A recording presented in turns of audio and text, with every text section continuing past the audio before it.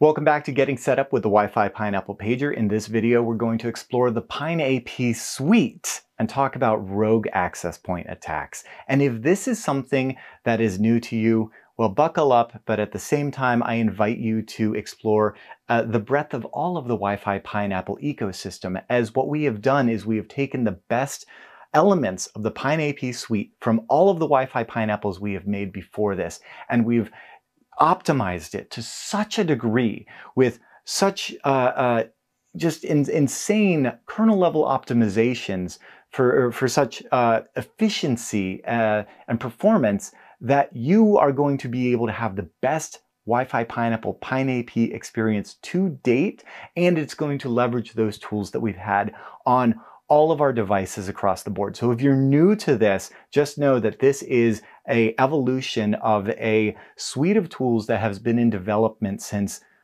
2007, and it's only gotten better, and this is an exciting new version of it that is quite performant. However, if you are used to using Wi-Fi Pineapple, a lot of these concepts will be very familiar to you, and just know that these are now those concepts now hyper optimized for this platform in your hands. And so with that said, let's just go ahead and dive in to the PineAP settings and just give you a high-level overview of what those look like, what that might mean for you as a pen tester on a Wi-Fi engagement, and how you can leverage this to really wow your clients. So I choose the PineAP menu, and very similar to some of our other menus, you'll notice you have a list on the left, and then you have the elements on the right. So these are almost like tabs. So you've got PineAP, OpenAP, Evil WPA, SSID pool, filters, and clients. So let's go ahead and just start off at the top. PineAP, the core settings. And I have a few of these already checked, as I am technically on an engagement demonstrating here in my own studio at Hack5, where I have obviously given myself permission to do this, but I can't stress enough how necessary that is to do this lawfully. So with permission, I have set up my Wi-Fi Pineapple pager to mimic open networks. What that means is all of the devices in the studio, they have what's called a PNL, or a preferred network list, where they remember the access points that they have connected to in the past, and they prefer those. So when they see them around, they will, in many cases, join them automatically for convenience. And so by checking this box that says mimic open networks, that means that if a device like my robot vacuum cleaner, I'm not kidding, in the studio looks for, as it constantly connects to this hidden network to get software updates and such, it's going to send out a probe request that says, hey, is this network around? And the Wi-Fi Pineapple pager is going to hear that and say, yes, that's me. It's going to mimic that network. And then, in this case, my robot vacuum cleaner is going to connect to the Wi-Fi Pineapple pager. And as we discussed in the settings video, if you've set up Wi-Fi client mode, then now your Wi-Fi Pineapple pager can provide that device with internet access. So the target device connects to our pager then provides the internet through the Wi-Fi client mode that we've previously set up. And now, as we are in control of the Wi-Fi Pineapple pager, we become what is known as the man in the middle. That is our vantage point on the network. And so by leveraging all of the Linux tools and Ducky script payloads, we can perform any number of arbitrary attacks using that unique and privileged position in the network as their access point. So something to keep in mind when you use any Wi-Fi access point as you travel. Okay, the next one is collect probes, and I've turned this on. What this is going to do is, I mentioned those probes, which are a kind of Wi-Fi management frame that devices send out. This laptop remembers networks it's connected to in the past, and it sends out a probe request saying, hi, is this network around and that network around? Well, if we check this box, the Wi-Fi Pineapple pager will hear those probe requests, and it will save them for use in what is known as our SSID pool. You're going to hear me say SSID a lot. That is just the technical term for the network name, what it shows up as in your list as you're scrolling through to find the Wi-Fi network of your choice. And trust me, we know there's a lot more when it comes to ESSIDs and BSSIDs. We're just going to call them SSIDs or network names here. And so by checking that collect probes, we are automatically populating that list of networks that we may mimic if we come down to this next box, which is advertise networks. So if I check this now, what this will do is it will send out what are known as beacons, advertising our Wi-Fi PineAPPLE pager as all of those networks that we have collected in our SSID pool. And we'll get to that pool in just a moment, but that means that we're advertising a lot of networks and saying, hey, if you want to join this and that and the other thing, that's us. Okay. And then we have our collect handshakes. I mentioned this briefly before. Handshakes are an element of the authentication with WPA networks. It's a four-way handshake. We don't need to get into the technicalities of this moment, but essentially when you type in a password for what's called a PSK or a pre-shared key network, it's going to do that authentication. And if we can listen to it and capture all four of those four-way handshake elements, then we can run it through off-the-shelf tools to potentially crack that password if it's something we can brute force. And that is another video in of itself, but that is something that is only gotten better as GPUs have become more performant. And it's also an area where there's been advancements such that you don't even necessarily need, in all instances, all four elements of the four-way handshake. So by checking this box, it will collect not only what we consider full handshakes, but also what are considered partial handshakes, where we don't get all four elements, but it can still sometimes be useful. And then lastly, we have randomized MAC address. And what I want to mention about this randomized MAC address feature is that it will change the BSSID, or let's just call it MAC address, when we are advertising these different networks so that they are random. However, by doing so, it will change its success rate with different vendors' implementations of the Wi-Fi stack. So your iOS and Android and Windows and Mac, they all implement things a little differently. And in more modern eras, this may not be as effective as it once was, or as it still is with IoT devices and things of that nature. So this is probably a box that you don't necessarily need to check, but if you know you need to check it, there it is right there for you. Okay, so let's now head over to our open access point. Now, remember, I said we are mimicking open access points. We are advertising access points. Well, we need to then host an access point, specifically an open one if those are the kinds of clients that we want to get.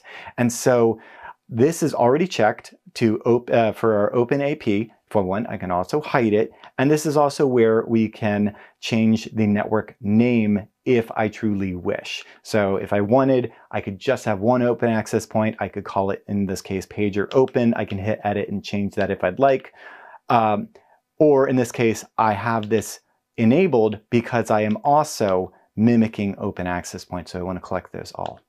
Okay, so those are your open access points mimicking.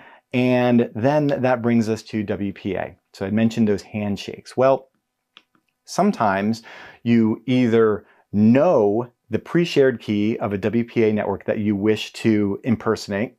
Say you are doing what is called an evil twin attack. You would use the evil WPA AP.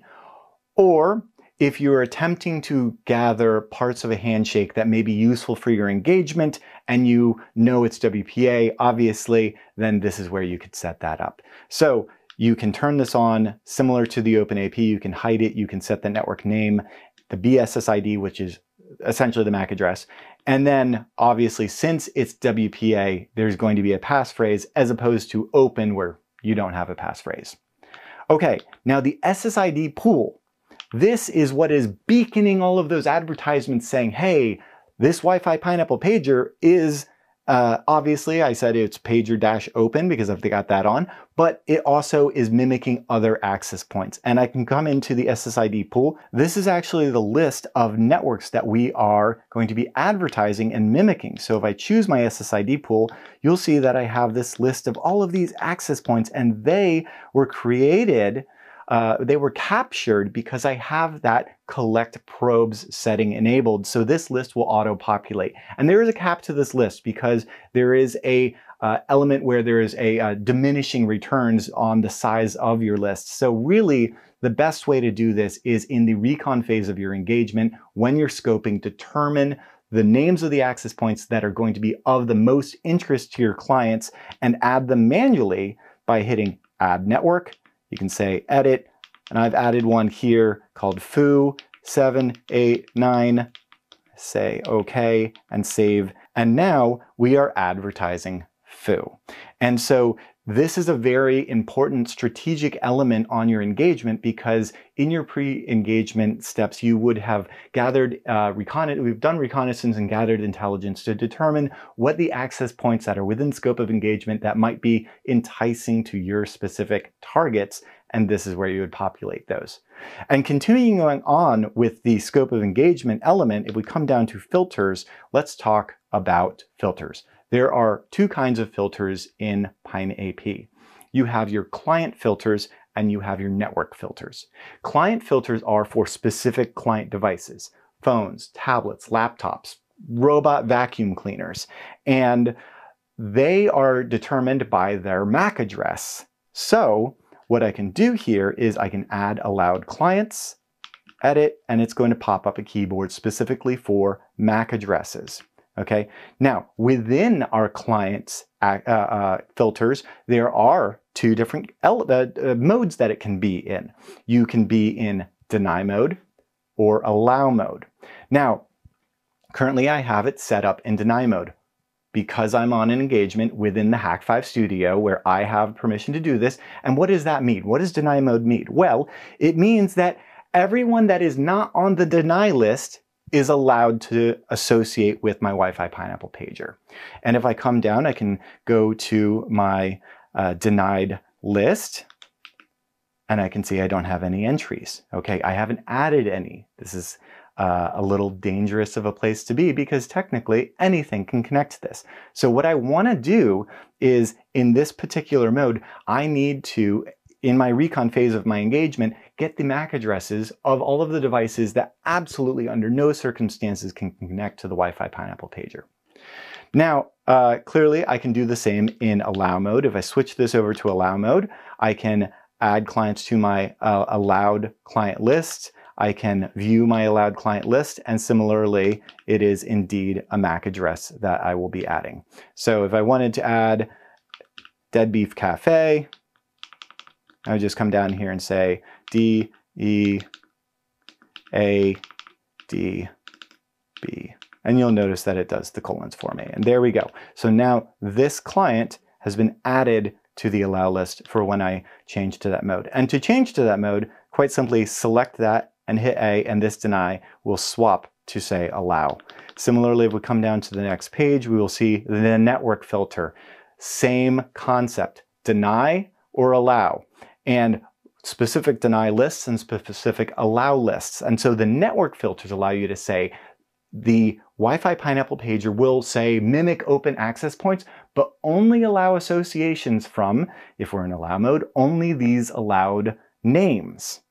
Or if we're in deny mode, we will allow anyone to connect to any access point they think the Wi-Fi Pineapple pager is, except for any of the listed denied access point names. So it really depends on your particular engagement, how you need to implement that. And that is a very important part of scoping.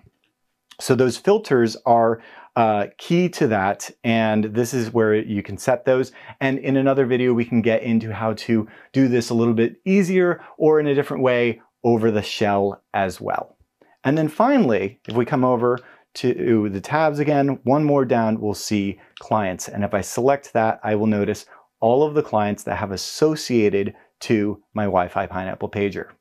And there you go. This is a very robust rogue access point suite that has been being refined for well over a decade, and it is a really powerful tool, and I encourage you to learn more and to use it very wisely. And this will allow you to use your Wi-Fi PineAPPLE pager, on the go, on an engagement, to test networks and determine which devices are susceptible to rogue access point attacks, so you can go ahead and do some remediation. And that's an important step, because while we can use the Wi-Fi PineAPPLE pager and payloads and tools to attack networks specifically, where the Wi-Fi PineAPPLE shines, it's its ability to determine what clients are actually susceptible to these, and we want to make sure that we do this in a very ethical way. So I hope you dive in to those filters and learn more about how to scope this properly for your engagement. All right, with that, I will see you in the next Wi-Fi PineAPPLE pager video.